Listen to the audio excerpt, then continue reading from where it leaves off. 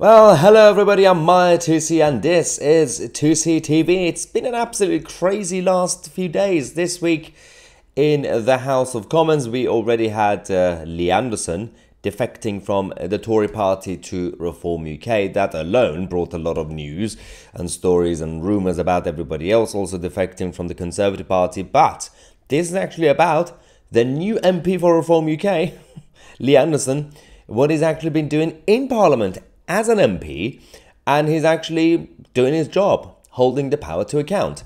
As part of his role on one of the select committees, he decided to grill one of the bishops from the Church of England for going woke. Let's get on with the show.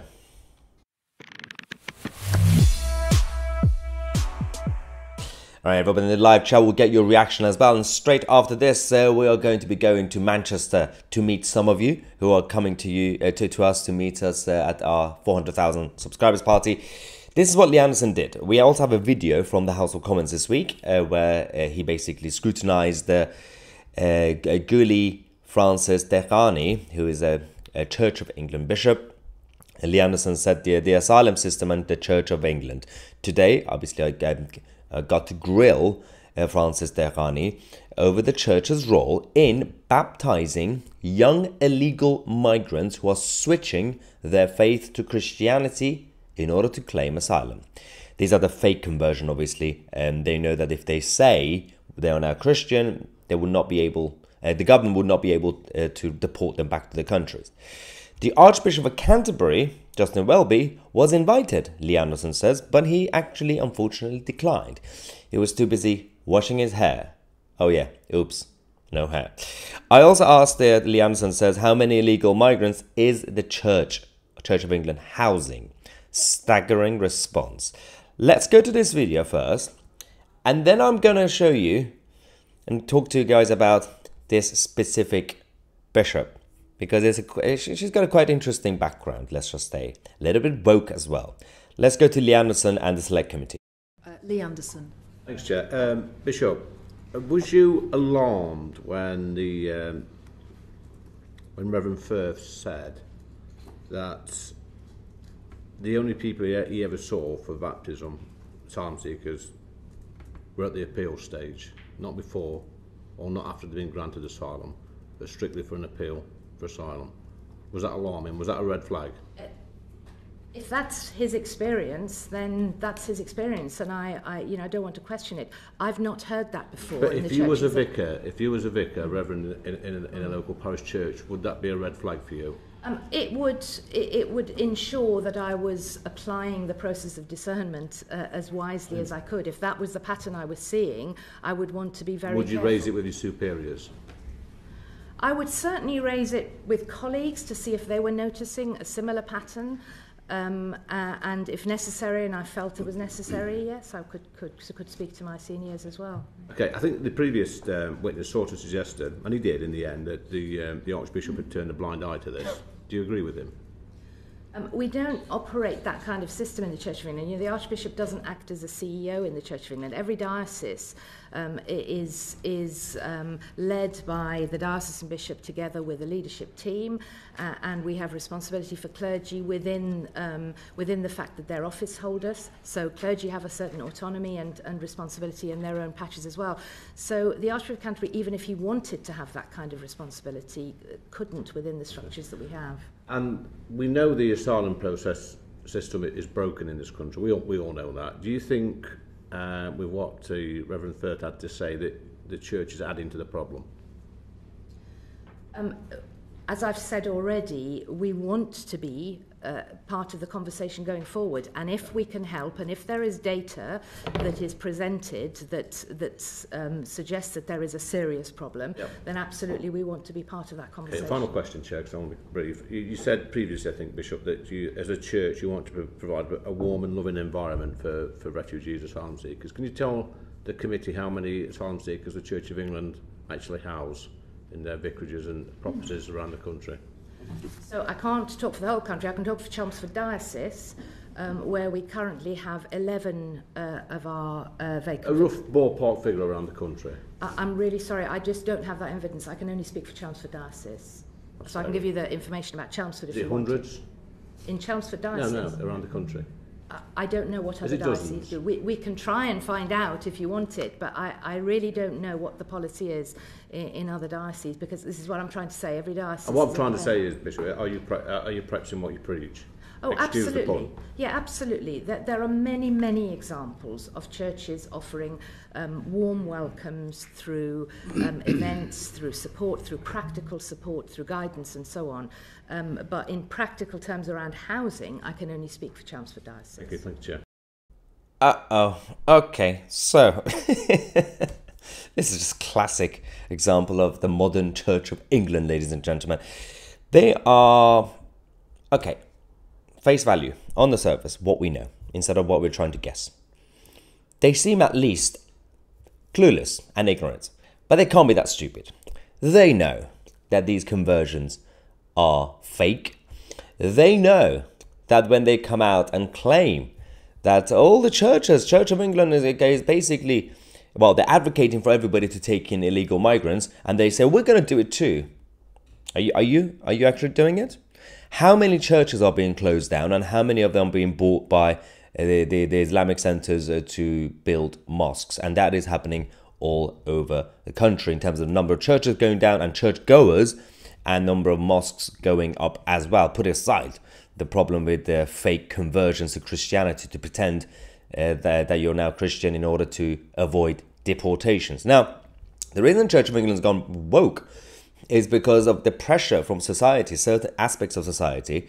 For decades and decades, we used to make fun of young student political activists. We used to say, look at these clowns, the university campuses, and everybody should ignore them. They are woke, they are weird, they're young Jeremy Corbyn types. But those guys have now grown up, and they are now in the positions of power because we didn't take them seriously. We didn't do anything about it to challenge their ideas. For example, let's talk about Gully Francis Dehghani, the bishop that Lee Anderson was challenging. She has an interesting background, yet she seems to be a little bit progressive, let's just say, for a bishop. Her real name is Golnar Eleanor Gully Francis Dehghani, born on the 18th of June 1966. She's an Iranian-born British Anglican bishop who has been Bishop of Chelmsford since 2021. She was born in Esfahan, Iran, which is the second or third largest city in Iran. She and her family had to escape Iran following the paramilitary coup of the Islamic occupiers in 1979. And they had to come to the West. These are the people who, they're supposed to be the good guys. You know, they're the Christians, Iranian Christians who have been saved by the West, and they should really protect the values of the West. But somehow, some of them turn out to be going towards the more the liberal side for whatever reason.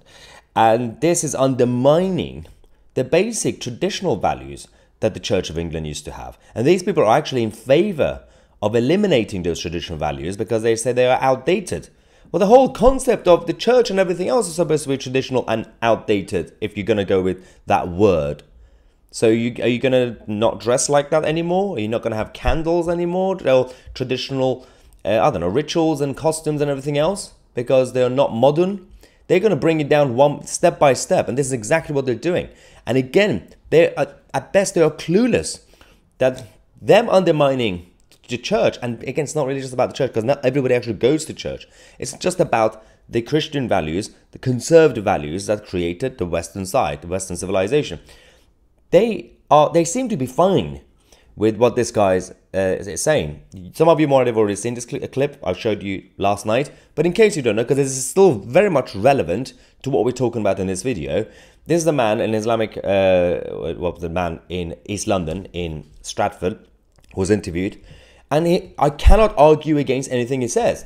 He was talking about the decline of church and churches going down, and more mosques and the Islamic faith is actually going up.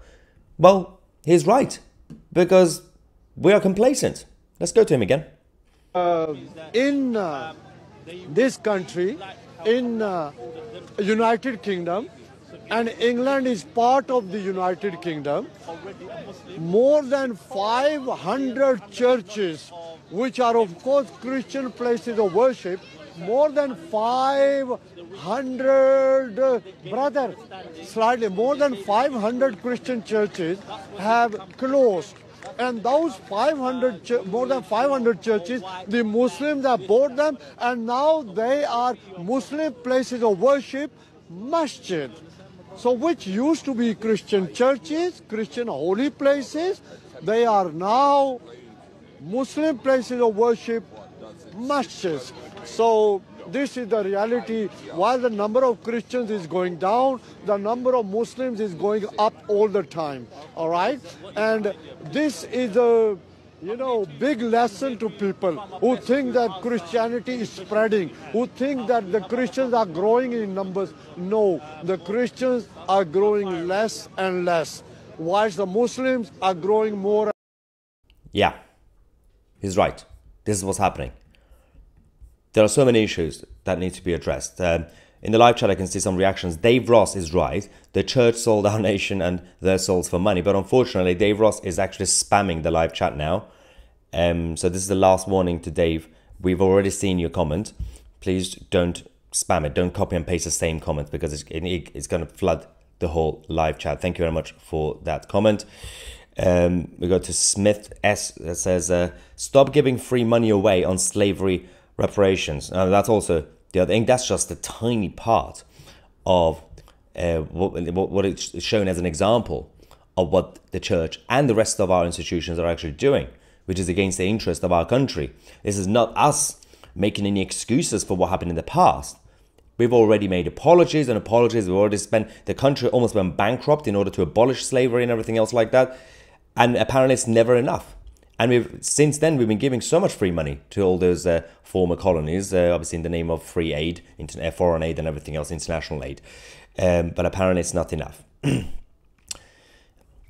a nutshell, it's globalist elites' efforts to coup the silent majority, while they're also extremely biased towards illegal minority all over the world. Yes, that is correct as well. Let me just have a look to see if anyone's spamming the accounts, the live chat again. Everybody behaving? Everybody? If anybody spams, just let me know the name of their account. Anyway, Gary says, there are so many fifth columnists embedded within our country, within the civil service, the Church of England, our universities, Ofcom, the BBC, don't forget the NHS, and all the other quangos and regulators. We're actually going to be doing a report later on this channel on 2CTV about the same problem inside the civil service, because again, it's not really surprising. We have talked about civil service on a regular basis, and this so-called Tory government, the traitors, have also made it worse. Under this Conservative government, things have gotten much worse than even under Labour when it comes to civil service, when it comes to certain senior civil servants taking over and actually becoming huge obstacles. Dave says, I have the greatest respect for you. My apologies, Maya. Please keep up the good work. Now, I knew that you're a good guy. I just gave you a warning before people get annoyed of spamming. Don't worry about it, mate. Tom Brown says, when the Tories are people smuggling at such high rate, we can't get mad that the other traitors show their true colours. Tom is right. Again, we have a problem in this country because of the structure of the country is centralised, which means, yes, elected representatives matter and parliamentarians matter. They also have certain powers. At the same time, the actual state, the establishment, they are permanent. And they also have a lot of power. They have the power in terms of daily operations. The politicians have the power to technically hold them to account, but they're not really doing their job, but also create the bigger picture for the future, the vision and policies. But right now, let's not forget about the fact that, as Tom said, the Tories seem to be, at least by behavior and attitude, encouraging or condoning bad behavior. So if you actually had Tory ministers and Prime Minister actually come out to speak out against these rogue elements, at least some people in civil service will feel the pressure.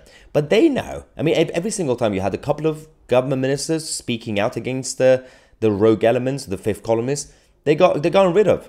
Whether it was Robert Jendrick, whether it was Suella Braverman, anybody. in the past. Some get cancelled, some get pushed out, some resign, some get sacked. The rest of them seem fine with it. Maz says that these people are nuts because this is a scam. This is about the fake conversion to Christianity. The Christians are the first to be eradicated alone with the gays. Complete idiots, I know. They think you can basically be so open and progressive and liberal, and if you just invite everybody into your tribe, they will automatically also become progressive and liberal and open-minded and all that. That's not really how humanity works. You can't, unless you want to force them, put a gun to their head, say, be liberal, they're not going to be liberal. You can't do that. It will take generations after generations, potentially, for certain cultures to adapt. And some will resist. Avocado Man says Reform UK could split the vote on 80% of Tory seats and see a Labour win a bigger landslide than Blair. Well, I think we've gotten to a point where the Labour Party wouldn't even need the help of Reform UK or any other third party to get a landslide. The Tories in each one of those seats that we are talking about, they are already giving the seat to the Labour Party with or without Reform UK or the Lib Dems. So if it was a different election, if we're talking about 2019, for example, then yes, I would agree with that comment. But at this point, if the opinion polls continue to go the way it's going and Reform getting closer to the Tory side, obviously the vote is more concentrated for Reform UK in certain areas, while the Tories are more spread around, like Labour. But you can make an argument that at that point it's the Tories who will be splitting the Reform UK vote. Even though obviously people can't say that because they still can't believe a new party could do well, but you never know.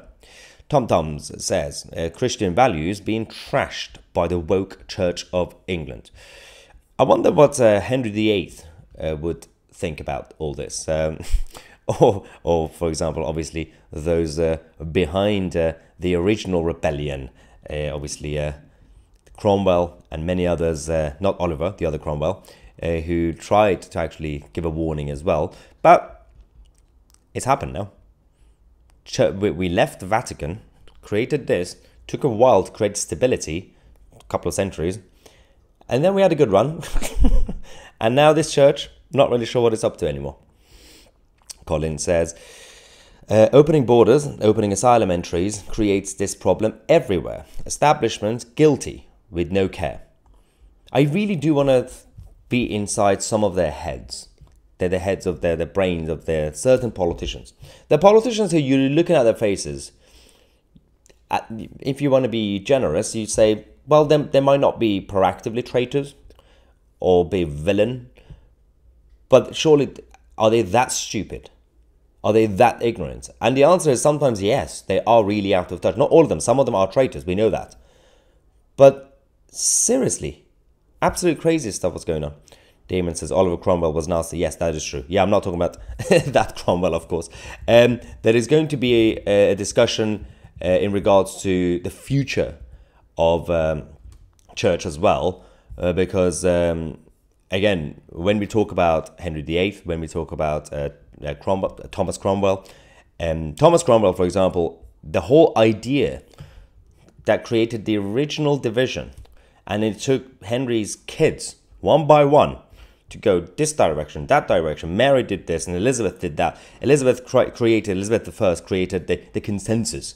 But the future of church, we don't really have any vision for that, which means because it's at the time, you had the values, you had people in the country who believed in the values and faith. So all you needed is just leadership.